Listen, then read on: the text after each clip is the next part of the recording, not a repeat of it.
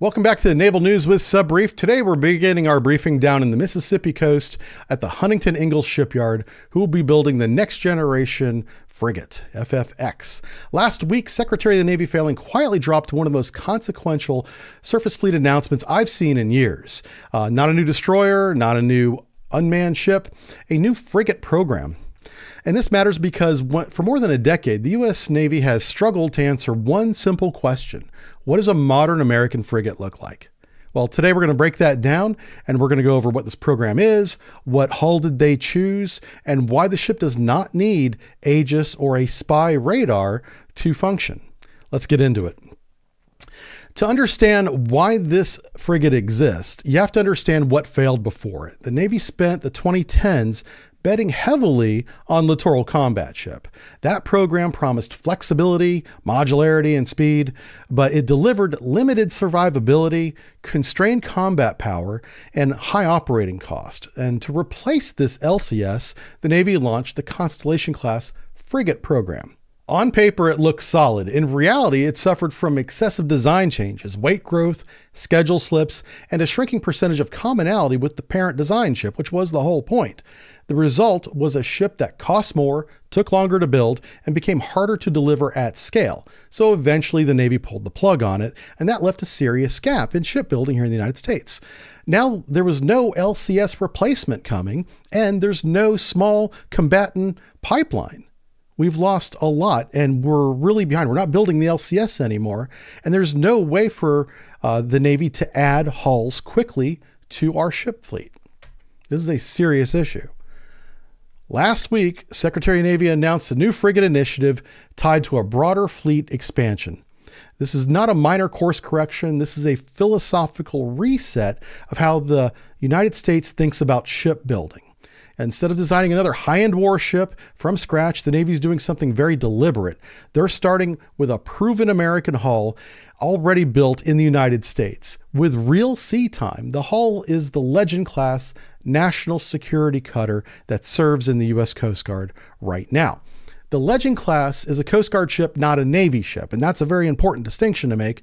Let's talk about what the Coast Guard version has and is right now, and talk about what the Navy may do to change that. So full load displacement is 4,600 tons with crew, provisions, and a full load of fuel. It's built for long-range patrols across blue water oceans. It has high endurance, really good seakeeping in a high sea state, and is very reliable. Does not need a lot of repairs, so it can stay at sea for longer and longer periods of time. They're entirely constructed here in the United States at two shipyards, Huntington Ingalls Industries, which is the one building the new frigate, and Bollinger Shipyards. The current armament for the Coast Guard is a 57mm deck gun, an optional phalanx close-in weapon system, and multiple 25mm and 50 caliber weapons can be installed port and starboard. There's also a permanent aviation detachment on board to support helicopter and drone operations. Critically, this is what it doesn't have. It doesn't have any VLS. No vertical launch system is on this ship whatsoever. It has no anti-ship missiles. It has no anti-submarine sonar. So there's no torpedo tubes. There's no Aegis combat system connecting everything. It cannot perform area air defense. But that's not a flaw. That's the point. The Navy's not buying this ship as is. They're buying the hull, the propulsion plant that's on board already and proven, and the production maturity. The supply line in the assembly building that Huntington Ingalls already has can get to work on this right away. That's what they're building. Now, roughly at 4,600 tons with a full load, the Legend class sits squarely in the modern frigate size range, and it's built for 60-day patrols with a large complement of fuel. It can embark aviation assets, like we said, and sustain underway good speeds at high sea states. That's something that the LCS class struggled with because honestly, it wasn't designed for blue water operations, at least not the Independence class. And with anything over a sea state 5, they had to reduce their speed, not this ship. This ship can take on shallow waters, littoral waters, and blue waters as well. what's important here is that there's meaningful reserve buoyancy already on this ship and load margin. This means the Navy can add weapons and sensors and combat systems to it without having to change the design. They can add weight to it, add communication systems and whatever else the Navy needs on this without having to make major changes to the design itself. That's so critical. But that load margin is not unlimited. The Navy's going to have to decide what does it need, what does it want very carefully, and just select those things. Now, the Aegis Combat System and the Spy 6 and Spy family of radars, they do very specific things that this ship does not need to do. For instance, it does area air defense. It does missile fire control, controlling missiles, putting solutions in, even correcting targets or changing targets mid-flight. The Aegis can do ballistic missile defense with some of its variants, and none of that is required for the frigate's position. So all the frigate really needs is fleet networking, be able to communicate with the fleet, task group operations, be able to operate in the fleet with that communication, conduct escort missions for whether it's a carrier or it's a shipping company that we're protecting through the Straits of Hormuz. It needs to be able to do that. And then also distributed maritime operations. Frigates need to perform those critical roles. And they can do all that without this Aegis combat system. Now, in fact, installing the Aegis and any spy radar on board would drive costs through the roof, and we'd be right back to where we were with the Constellation class with increased crew size, top weight that's way too heavy for the hull that it sits on. And the Navy already has a lot of destroyers, about 75, give or take, destroyers that can already do that job. They don't need a destroyer substitute. They need a frigate.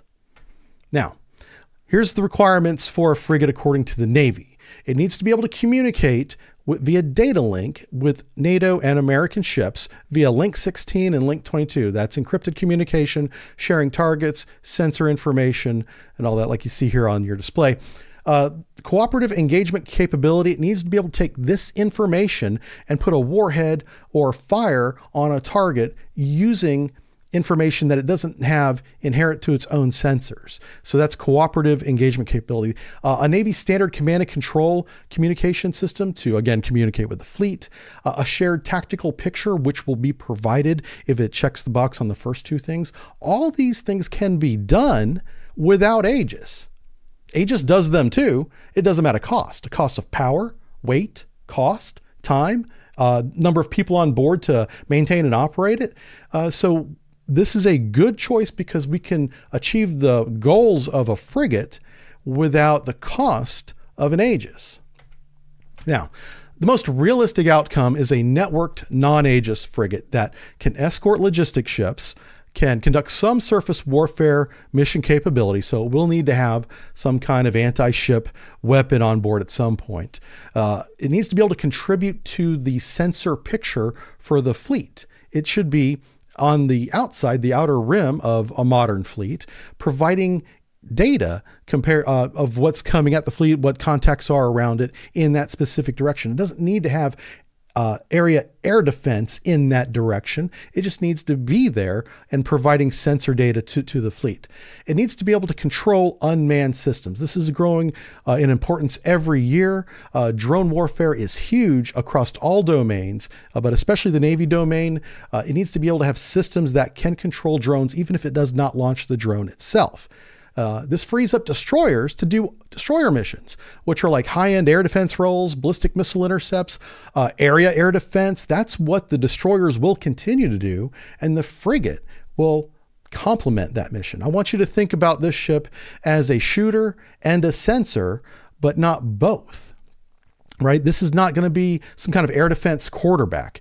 This ship is designed to be built quickly, repeatedly, and flood the Navy with high quality frigates that are fast, reliable, long range endurance. And this is really about capacity of the Navy, getting our numbers up, not just prestige and how nice and capable a specific hull is. This is about quantity at this point. For the first time in a long time, the Navy is prioritizing deliverability with industrial realism. They're being realistic about what we can do. We need to be honest with ourselves. Can't ignore that problem anymore. Get good fleet balance out there, provide something that is complementing the fleet's capability at that time, and not some kind of gold-plated frigate destroyer substitute that will never be finished because it's overweight.